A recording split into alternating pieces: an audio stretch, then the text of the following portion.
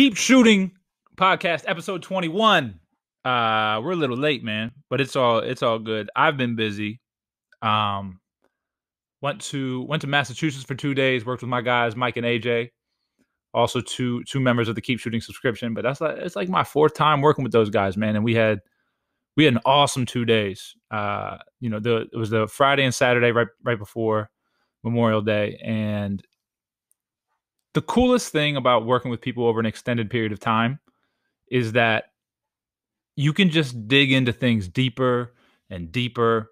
And with that base knowledge that's already there, you would almost think that the longer you work with somebody, like the more complex things you can add. But in all reality, because the understanding starts to kind of be at the forefront in terms of everything that's happening, things slow down even more so. And the attention to the detail and the nuance it's a lot of fun. As a teacher, it's the most fun.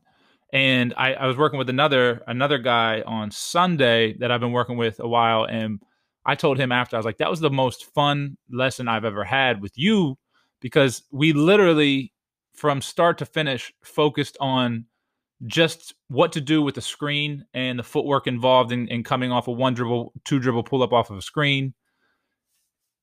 And it's so interesting because, like, I think a lot of times we're always searching for the thing that looks the most complicated, because the things that look complicated oftentimes are the things that are associated with attention, right?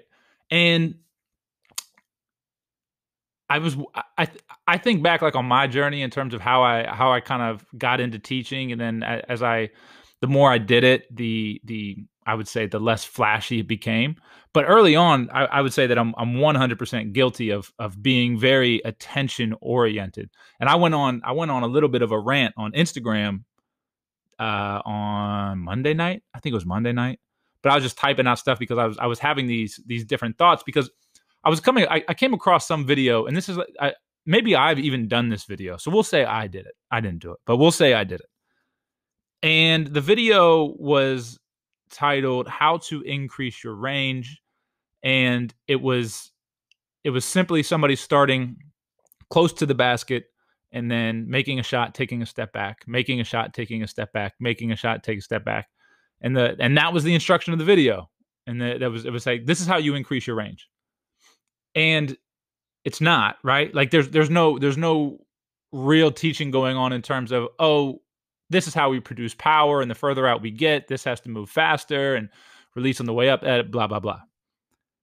And it really got me thinking, because I saw that video and I'm like, man, this is a very misleading thing, because if a kid were to see this, and if this person has a rather large following or group of people that watch him, kids are going to see that and they're going to think that's how they increase their range. Oh, I just keep taking a step back, right? But that's not going to do anything for you in terms of getting you to understand what really has to happen.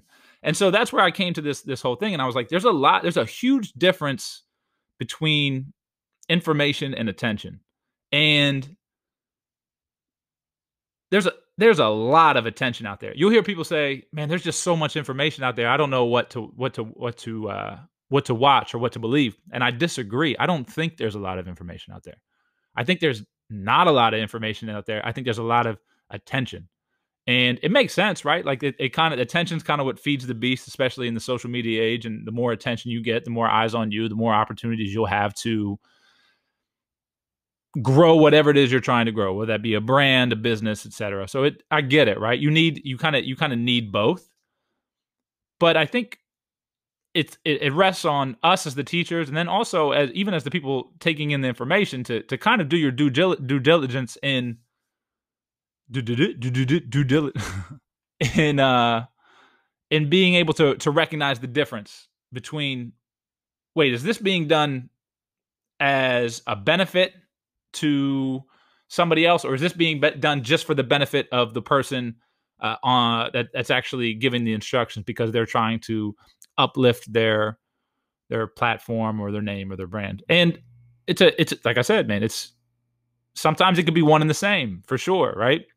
But I think I said the last time, it's one of those things where the more we start to actually 2 podcasts ago, the more we start to understand that it's through helping other people that your brand will be elevated. I think we're going to end up getting to a much better place. But I was going through that little rant, and I posted the definition of information from the dictionary, which was knowledge obtained from investigation, study, or instruction. That's the definition of information. Now, I would say that more often than not, from a basketball perspective, there's a lot of things that have none of those things associated with them. So somebody will go in the gym, think about, hey, this is a good drill for, but it's really just something that they made up on the spot that they're trying for the very first time, and that they'll probably, most likely, inevitably never actually use with a player. And that's attention, right? That's not information. You didn't do your time. You didn't spend your time studying or teaching what it is that you're relaying to everybody else. And I mean, like I said, I got to be honest. Like early on in my journey with this stuff, I was very attention oriented because I thought I had the information, but the truth of the matter was I was so green in terms of what I actually knew that in my eyes I was like, oh yeah, I know how to shoot, so I know how to teach it, and now I'm just going to start doing things that A, look cool, B, I grew up with, and I'm going to just start putting it out there. But really, I hadn't done my research yet. I hadn't really earned the right to even probably give information at that point in time. And I do remember that while going through it, sometimes I was always thinking to myself, there has to be more. There has to be more, right? It would almost like feel like, I talk about mastery a lot with George Leonard and how we have to kind of mind the plateau a little bit. I felt like I was on a plateau for the longest time as it pertained to what I was teaching, and I didn't know how to get above it, but I knew that I just had to keep showing up every day.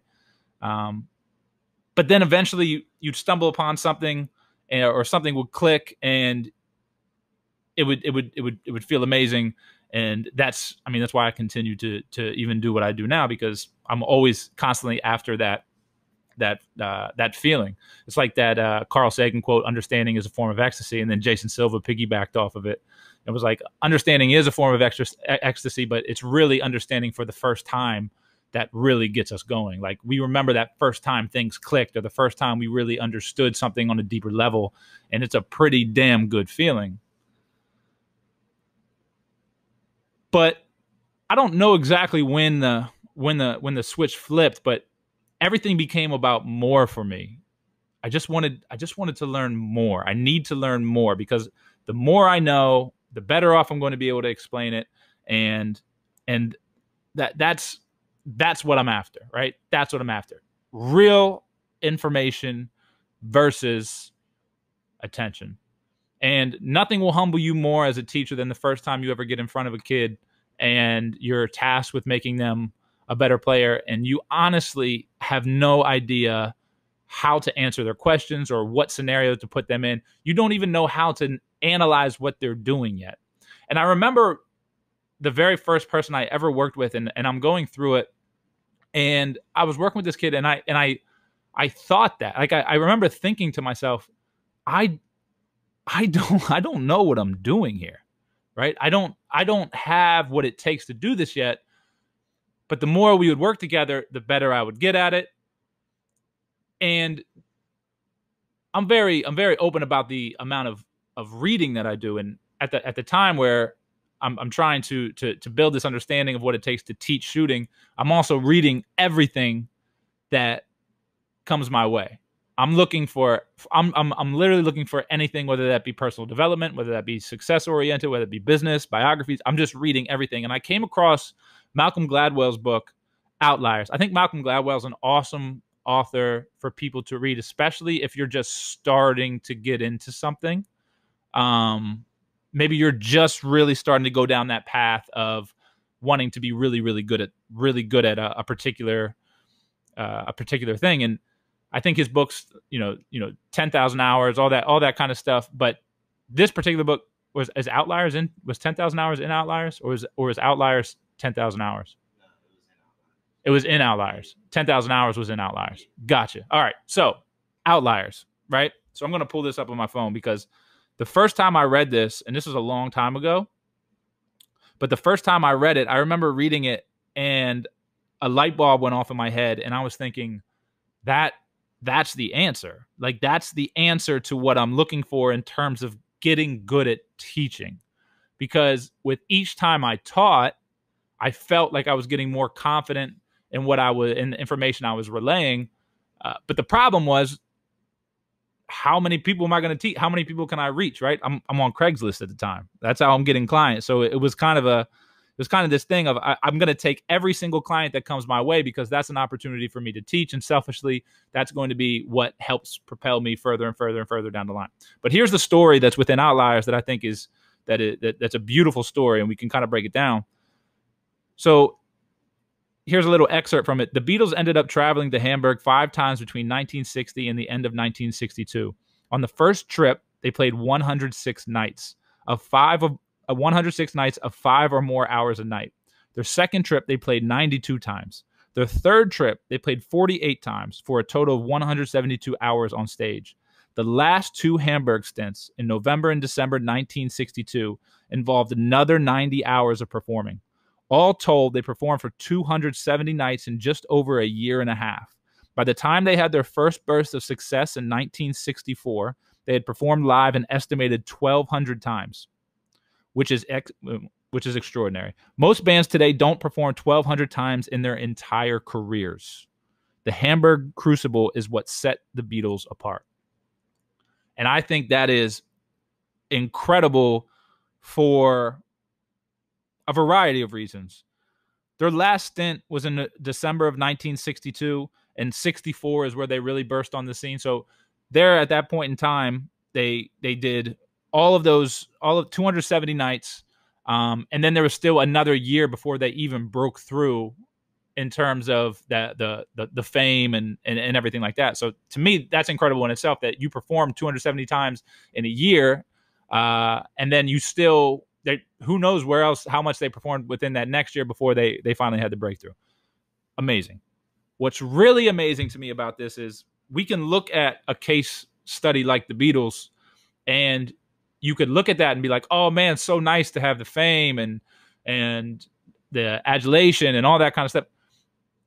Not understanding that they put themselves through the ringer in terms of being able to get to that point. So it's that whole idea of preparation. And I talk about preparation a lot with every player that I work with, because I believe that it's paramount in making shots.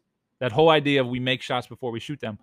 The Beatles made their success before their success happened, right? And it's not a matter of they were the absolute most talented guys in the world. They were talented, right? But it's not like there aren't more talented people out there. It was that combination of having the talent and then having the foresight, or maybe not. Maybe they're just doing it because they're like, shoot, we got to get paid. Who knows? It's just like a lucky type thing. But you playing 270 times within a year is crazy to me. That's just extreme dedication. And if you already love what you do and then you put that much repetition behind it, I mean, your results that you're going to see from it are absolutely inevitable. And that preparation led to their eventual breakthrough. That preparation led to them becoming what they became. I don't know. I mean, let's hope it did, because it makes the story sound that much better. But I mean, it'd be interesting to hear their take on it as to whether or not they believe that kind of solidified their ability to perform and everything like that. But I think for analogy purposes, I think it's a great thing. So if we even look at shooting the basketball, right? How we prepare becomes everything in my eyes.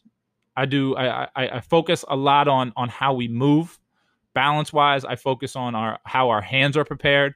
I focus on the very first millisecond that ball starts moving up the body. To me, all of those things contribute to your eventual success. And in the case of shooting the basketball, that success is just making shots. And if you think back, like I used to be so scared to speak publicly. I was so afraid to stand up in front of people and talk. And I found out that the majority of the time I was scared to do it because I was more often than not not prepared. I would go up kind of half-assing some type of project or something that I did, and I'm just trying to talk my way through it rather than actually of doing the work beforehand and preparing myself in a way that I could get up and actually talk about it at a level that makes sense. And I found that when I prepared myself, this is another way to use like an analogy. I was listening to an astrophysicist speak the other day because because that's what cool guys do, right? We listen to astrophysicists, and he was talking about anytime that you're teaching that you can bring forth some type of analogy, do it. He said because analogies while teaching help frame things in different lights and can help people understand. So that's just hey guys, that's just your teaching tidbit for today. But no, the analogy for this is the public speaking part. If I would actually prepare for the speaking engagement, right? Or speaking engagement project, I would then stand up in front of that class or whoever it was so much more confident because I had now put in the time necessary to have some deeper connection to what it is I was trying to relay to everybody else. And if we can take that and then apply it to shooting, we're now looking at being able to kind of do the same thing. But if we're not focused on the preparation piece, things are going to become extremely difficult and we're going to make it harder than it has to be. And now we're more relying on, hey man, I hope I'm having a really good day here where everything's timing out the correct way because my prep's not where it needs to be. And because I haven't worked on it, we're just going to hope that today's one of those good days. And I think a lot of times that's what I see from players. We're kind of hoping it's one of those good days. And I think it's so interesting. And this is why I think reading is I'm really jumping around, but I think that this is why reading can be so valuable because I read that book Outliers a long time ago. And that story about the Beatles stuck with me. And I'm like reflecting on kind of what's starting to be built here in terms of the subscription and everything else. And I always come back to like, people are amazed to the fact that it's actually me responding to everybody that I have within my subscription. I promise you. Like my goal here is that I want everybody to understand what I'm teaching on a level that they can understand it. And the only way that I can do that at this point is by being that involved in the learning process. And I was thinking about that and I'm like, man, it's kind of crazy that I have interactions with hundreds of people every day.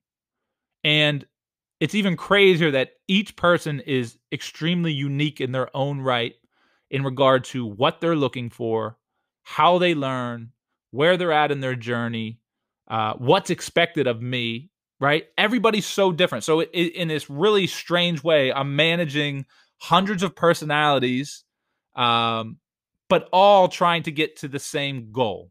We're all looking to become better shooters or have a better understanding of shooting, or for some, just teach it better, right? Because I work with a lot of coaches and trainers as well. And so I'm sitting there and I'm kind of reflecting on it. And I was like, man, it's kind of crazy to think about. And I just, for some reason, the Beatles story popped into my head. And that's where I was like, man, I subconsciously created my own Hamburg in a way, right? So the Beatles performed at 270 nights out of a year.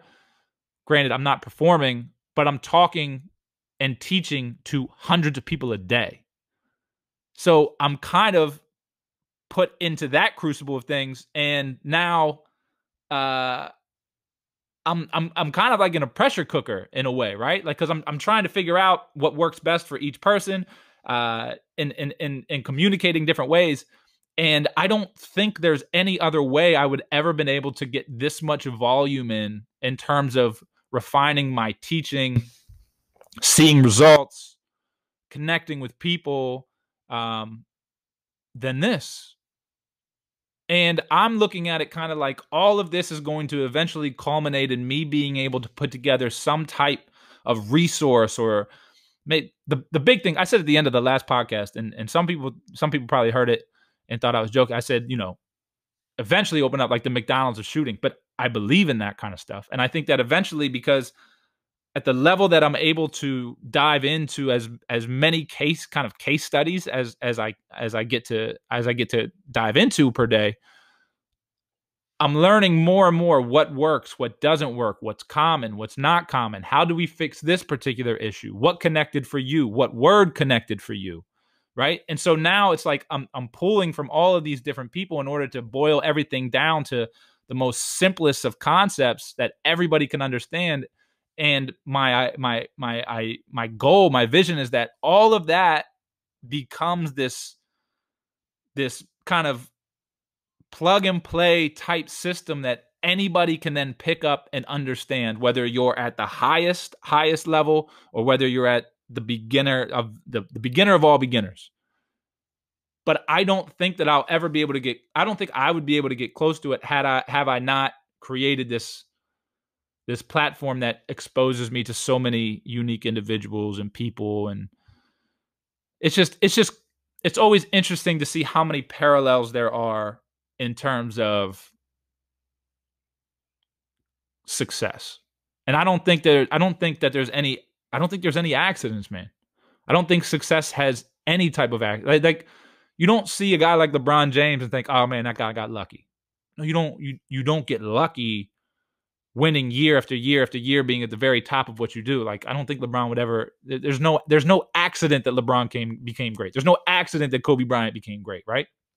It's one of those things that it's so easy to say it was an accident, but if you were to peel back layer after layer, you'll see how hard those guys work. Yes, they're going to be blessed in certain types of ways, maybe that as it relates to the body that they're given and the athletic ability. But I always talk about at that highest level, what really separates those guys.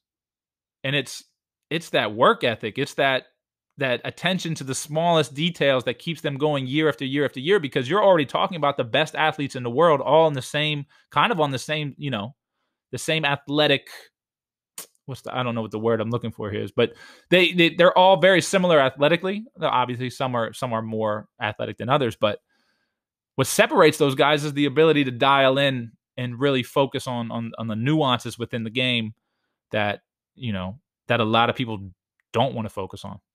Right. So that's why I just believe that, successful people, successful companies, successful teams, there's no accidents in terms of how they're successful, especially if done for a longer period of time. Even a team that maybe just does it one year, I'm willing to bet they did a bunch of things leading up that year. Maybe they didn't do them so well the next year, but they did it that year that equaled out to being a championship caliber team. Right. I think that'd be really, really fair to say. Real quick, I thought that's the end. That's the end of my rant. I like going on these Instagram like text rants because it kind of gives me ideas on what I can talk about on here, and then I can dive into it a little bit further and I can expand on my ideas. Could you imagine an Instagram story as long as this podcast with me just talking through it? It'd be insane. How many little dots would be at the top of the Instagram thing? You would see Mike Dunn. You would click over, and then it would be 1 million of those little. It would look like a straight line going across the top. Real quick, I did want to talk about. I do have a new product that I started, and it's called the one-on-one 1 hour shot consultation, and I'm just starting to put it out there. Although a bunch of people have bought it already, which has been really cool. But you get 1 hour with me, done via Zoom video call, in which we discuss everything that you're doing shooting wise. So you'll send in video of you shooting in multiple scenarios, and then we'll dissect video after video. We'll talk about your goals moving forward, what type of things we're going to introduce to get you there. You can ask any questions you want. The Zoom call is recorded. You'll have it forever. And then also homework will then be assigned afterwards. in terms in regard to diving into what we talked about and what we discussed to help you get to where you want to go. So have been doing those and have received really, really cool response from it. And cool to see people doing that and then jumping right over into the subscription to just keep the ball rolling, right? Because that's what we're doing. That's what we're doing. Last thing, and this is the most important thing, obviously, I got a new pair of sneakers. Now, this is why I'm saying this. I have been looking for, I don't think they're necessarily considered the Oregon 5s, but they're the color of the Oregon 5s, that the green. I think the Oregon 5s, like the real ones, had the duck on the back. These don't have the duck on the back. But I've been looking for these forever, man. And I found them, and I'm super, super excited about it. I used to love sneakers. Now I look at sneakers now as just strictly a liability. Like, it doesn't make sense to buy them. But it's one of those things where I promised myself, I was like, if I reach a certain amount of money, and it maybe this isn't as important, but I did promise myself I want to hit this goal of mine in terms of financially, and then that will then give me the right to buy these shoes. Now, the goal financially compared to what the shoes cost makes no sense, right? It makes zero sense. Like, people, if you even heard it, you're probably like, that's really dumb. But it was an incentive for me to go get these sneakers that I really, really wanted. All that to say, if anybody's sitting on any 13s, any Jordans in a size 13, you can always send those my way. I'd be more than happy to take them off your hands.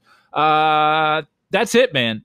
That's it. I think this was good. I actually had more to talk about, but we can save it. We can save it next time. I want to get into a little more about some of the details within the shot that I've been seeing as of recent, and especially as it pertains to balance, because I've been getting a lot of questions about how important balance is, and it's extremely, extremely important. And it's one of those things where the more we understand that, the more it really starts to tie into the preparation piece that I talked about now. So we'll get into that a little bit more, especially after today's lesson. Me and Jeff had a good workout in which balance was talked about extensively. Man, we should have had you there for that one, B. It was good, but it's all good. It's all good. So that's it, man. Keep Shooting Podcast, episode 21. Review it, rate it, subscribe to it. I appreciate you guys. Thank you for everything. And I have 6 days left at my 9 to 5. So the countdown continues. You know what I mean? I should do like that TikTok trend where they're like 5 days, 3 days. Yeah, next shoot day is going to be like a first official day of freedom, which will be amazing. Actually, maybe not, because I'm supposed to go to Sweden. But may not end up. We'll see. I'm trying everything I can do to get into Sweden, but they keep extending the travel ban, and I don't know. My biggest fear is getting to Sweden and then them saying, "Nah, bro, can't come in," and that'd be pretty awful. So we'll see. We'll see. All right, guys. Episode 21 in the books. I appreciate you. Thank you for listening. Until next time, keep shooting.